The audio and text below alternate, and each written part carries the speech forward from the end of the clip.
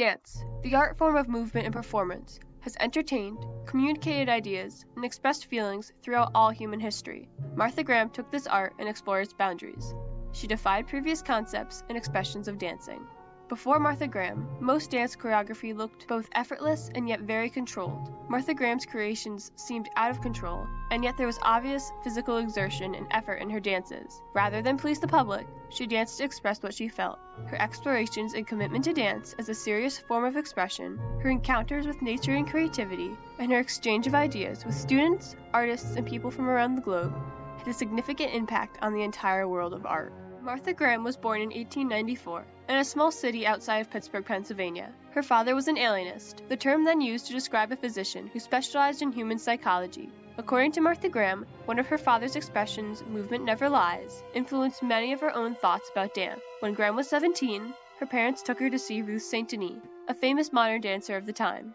From that moment on, she recalled, my fate was sealed. I couldn't wait to learn to dance as the goddess did. After the performance, Graham implored her parents to allow her to study dance. Graham's parents, being strong Presbyterians, would not permit it. In the early 1900s, modern dance was a newly formed style.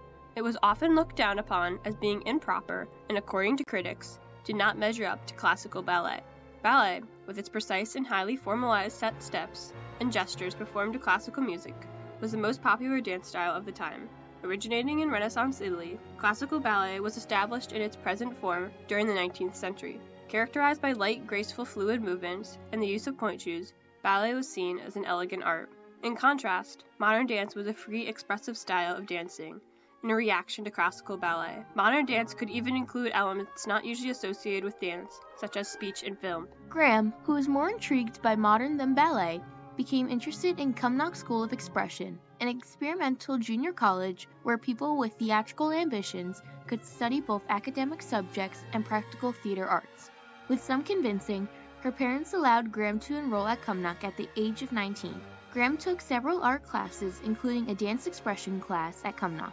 Sadly, Graham's father died unexpectedly a year after she started at Cumnock. While this was a tragic event, the death of Graham's father gave her the freedom to pursue her lifelong dream. Martha spent 3 years at Cumnock. Immediately following her graduation, she joined Denis Jean's School of Dancing and Related Arts, which had been founded by Ruth St. Denis, Graham's idol, and St. Denis' husband, Ted Jean. With her father gone, Graham felt free to chart her own future course. Martha's mother was supportive and intrigued by her daughter's goals and dreams. She became very excited about my wanting to be a dancer, Graham wrote. Despite her passion, Martha seemed a very unlikely candidate to become a serious dancer. Many dance performers start their study no later than the age of 9 or 10. Graham was now 22.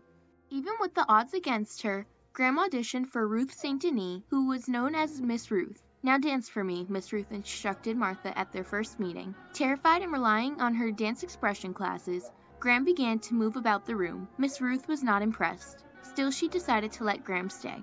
"I don't know what to do with her," Miss Ruth told her husband, Ted Jean. "You take her." She was quite a few years above the average age of all the other girls in the school, Jean recalled. She was homely, and she was overweight. I won't say exactly fat, but she was dumpy and unprepossessing. Despite the first impression, Graham spent more than 8 years at Denis Jean, as a student, a performer, and eventually an instructor. Graham recalled she would often go to the studio alone to explore movement, trying to find strange, beautiful movements of my own. Working primarily with Ted Jean, Graham improved her technique and began dancing professionally. In Sojudol, a dance created specifically for Martha Graham, Graham danced the role of an Aztec maiden under attack. The wildly emotional performance garnered Graham's first critical acclaim. By 1923, Martha was ready to branch out. She found her chance in the vaudeville revue Greenwich Village Follies, where Graham was able to design and choreograph her own dances, allowing Graham to explore with her own style, while she traveled around the world and encountered different cultures through her dancing, while she longed for an opportunity to make even greater experiments with dance. In 1925, Graham took a position at the Eastman School of Music in Rochester, New York, where she was free of the constraints of public performance. At Eastman, Graham had complete control over her classes and the entire dance program. She saw this as an opportunity to engage her best pupils in the experimental dance she was beginning to create. In 1926, Graham established the Martha Graham Dance Company. Graham's early programs were stylistically similar to those of her teachers, but she quickly found her artistic voice and began conducting elaborate experiments in dance. Martha Graham created many dances while running her company. I wanted to begin not with characters or ideas, but with movements. I wanted significant movement. I did not want it to be beautiful or fluid. I wanted to be fraught with inner meaning and excitement and surge. Martha Graham remained a strong advocate of the individual throughout her career, creating works such as Deaths and Entrances, 1943, Appalachian Spring, 1944, Dark Meadows, 1946, and Errand into the Maze, 1947, which are about exploring human and societal complexities. The innovative choreography and visual imagery of American Document, 1938, exemplified Graham's genius. The dramatic narrative, which included the company's first male dancer, explored the concept of what it means to be American. Graham loved to experiment with all different types of movement, especially those beginning in new dance technique, a way of moving that was uniquely hers. Graham's exploration of the stage and space, including the floor, is part of the emotional content of technique. Graham's work with human emotions and the personal exploration of deep-seated motivations embraced every artistic genre through her exploration of the movement of the body. Graham herself described her dances as stylized to represent the times in which she was creating. Life today is nervous, sharp, and zigzag. It often stops in midair. That is what I aim for in my dances. She looked upon dance as an exploration of movement and the body, a celebration of life and nature, and a religious calling that required absolute devotion. This requires discipline, not drill, not something imposed from without, but discipline imposed by you yourself, upon yourself. Martha never let others' opinions get in the way of her dancing and passion. What people in the world think of you is really none of your business, said Graham. It is what I always wanted to do, to show the laughter, the fun, the joy of dance.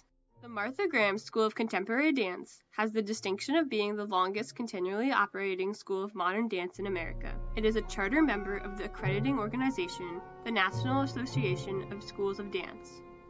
This company is the only school primarily focused upon teaching the Martha Graham technique and repertoire. Martha Graham exchanged groundbreaking styles and ideas with her students, artists, and people from around the globe. Each exchange broadened Graham's experimentation with movement.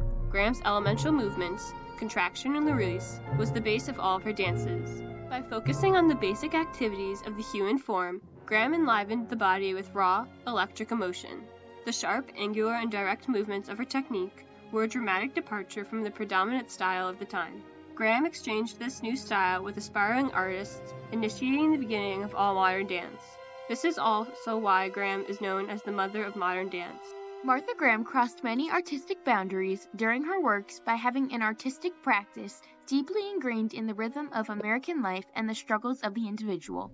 Even when her work was criticized, Graham brought a distinctly modern sense to every theme she explored. Martha Graham encountered a variety of people and styles through her teaching and performances. Every encounter made an impact in Graham's life that helped lead her to her dance revolution. Impasses and barriers met her along the way, but she overcame them with her ingenuity, determination, and creativity. Graham made her own rules dancing to the beat of her own drum, which led her to her discovery. Graham traveled to different countries and cultures, broadening her view of the world and kept her in touch with the very nature and individuality of her passion. This helped Graham to develop her style of dancing more than anyone would ever believe. Martha Graham died in 1991 at the age of 96, after a career that lasted 75 years, creating 181 dance compositions and produced some of the greatest masterpieces of American modern dance. The Martha Graham Dance Company is still a vital force and can be seen in New York City and on tour. There are numerous books and documentaries about her. When she died, her power and insight had been felt throughout the world and to a large degree continues to be. The settings and the eras vary, but Graham's themes of human conflicts and emotion never aged.